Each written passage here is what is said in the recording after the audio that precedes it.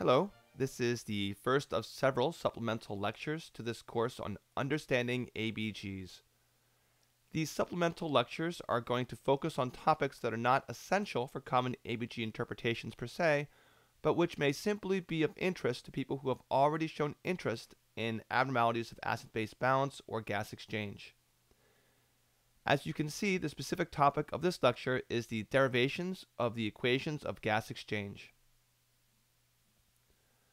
The learning objectives of this lecture are to be able to derive the alveolar ventilation and alveolar gas equations from basic principles, and to be aware of some of the alternative forms of the alveolar gas equation. Regarding the basic principles from which these equations are derived, they both depend upon Dalton's Law and the conservation of a particular gas. The alveolar ventilation equation is specifically based on the conservation of carbon dioxide, while the alveolar gas equation is based on the conservation of oxygen. The first thing to review is Dalton's Law.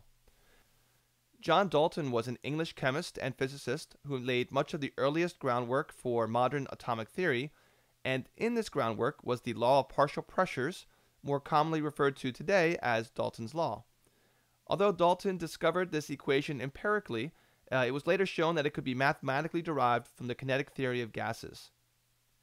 It states that the total pressure of a mixture of gases is equal to the summation of the partial pressures of each individual gas. If the summation sign notation is unfamiliar or intimidating, this can also be represented as such. For the purposes of respiratory physiology, there are normally only 4 gases present in significant quantities in the lungs. Thus, barometric pressure, commonly notated as P sub B, is equal to the sum of the partial pressures of nitrogen, oxygen, carbon dioxide, and water vapor. In the absence of applied positive pressure, such as would be seen by a patient on a mechanical ventilator or BiPAP, barometric pressure is equal to inspired pressure, denoted as P sub I. A corollary to Dalton's Law can be quickly derived from simple algebra that the partial pressure of a gas X is equal to the fractional concentration of that gas multiplied by the total pressure. For example, the partial pressure of carbon dioxide in alveolar gas is equal to the fractional concentration of CO2 in the alveoli times the total intraalveolar pressure, and the average intraalveolar pressure must equal barometric pressure. So now let's talk about the alveolar ventilation equation, which allows one to calculate the partial pressure of CO2 in arterial blood as a function of barometric pressure in alveolar ventilation. As I already mentioned, this equation is based on the conservation of CO2. In other words, the rate of CO2 production by the body must equal the rate of CO2 elimination by the lungs. The rate of CO2 production is denoted as V dot CO2. In this case, the dot notation, sometimes referred to as Newton's notation, refers to the derivative as a function of time of whatever variable sits underneath the dot. In this case, for example, the dot sits over V for volume. The time derivative of volume is flow, or in this case, the rate of gas production. So V dot CO2 equals V dot big A, which is the rate of total gas flow from the alveoli, which is another way of stating the alveolar ventilation, multiplied by the F big A CO2, or the fractional concentration of CO2 in alveolar gas. From Dalton's Law, we know that P big A CO2 equals P big A times F big A CO2. Therefore, using substitution, we can say that V dot CO2 equals alveolar ventilation times P big A CO2 divided by intraalveolar pressure. As has been empirically demonstrated, in humans alveolar CO2 is in equilibrium with arterial CO2. That is, there is no AA gradient with respect to carbon dioxide, even in most pathologic states. Therefore, P big A CO2 is approximately equal to P little a CO2. So we'll make a simple substitution like so. Simple algebraic rearrangement leads us to this. P little a CO2 equals the rate of CO2 production by the body times the intraalveolar pressure, which is normally equal to the barometric pressure, divided by alveolar ventilation. Turning to the alveolar gas equation, which was originally known as the alveolar air equation, it is a means to calculate the partial pressure of alveolar oxygen, from which we can calculate the AA gradient. Its derivation utilizes the fact that the net rate of oxygen entering the lungs must equal the rate of oxygen consumption by the body. The net rate of oxygen entering the lungs is equal to the oxygen inhaled, which is alveolar ventilation times the fraction of O2 in inspired air, minus the alveolar ventilation times the fraction of O2 in alveolar air.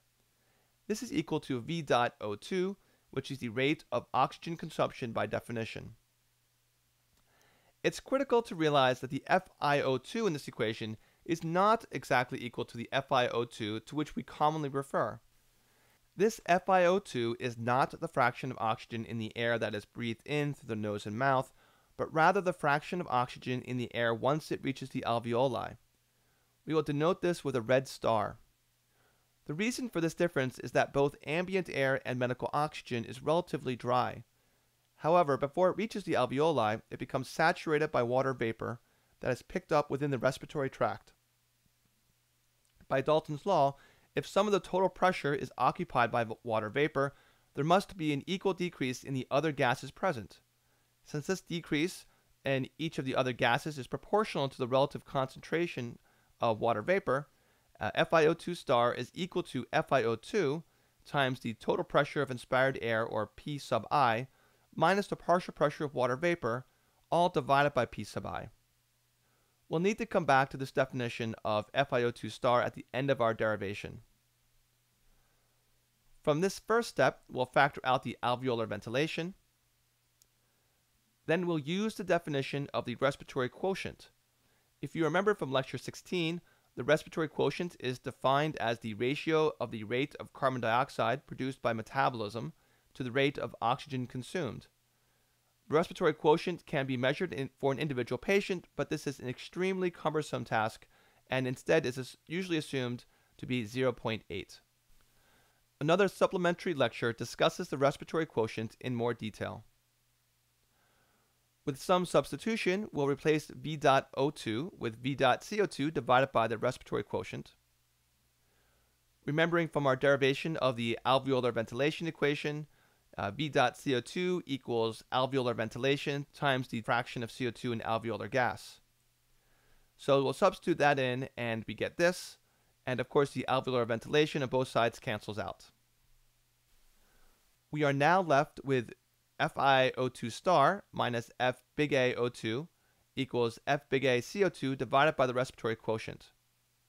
And after another simple rearrangement, the equation's form is starting to look a little more familiar.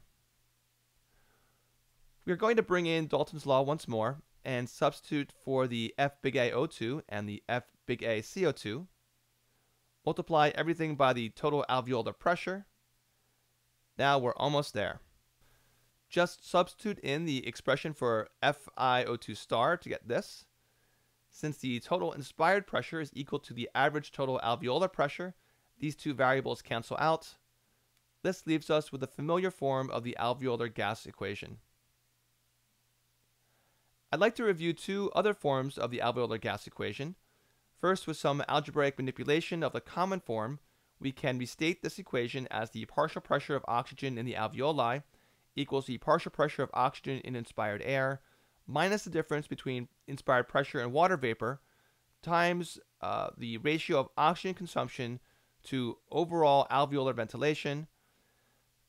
Although more awkward to use in practice, in form this actually makes more intuitive sense, as one can restate it as the amount of oxygen in alveolar gas is what remains after the oxygen used for metabolism has been removed from the oxygen in inspired gas. The second alternative form acknowledges that because the rate of O2 consumption exceeds CO2 production, additional air passively enters the lungs during respiration that is in addition to active alveolar ventilation. I won't go through the somewhat tedious derivation that accounts for this effect, but here is the final result. It's the same as above with the exception of a lengthy additional term thrown onto the end.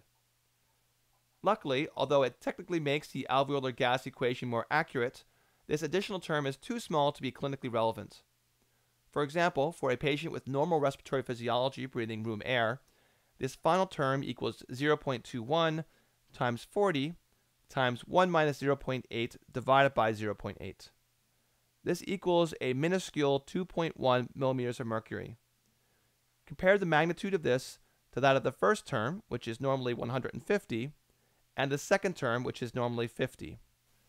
Therefore, for all practical purposes, this last term can be ignored, reducing the complete form back to the common form above.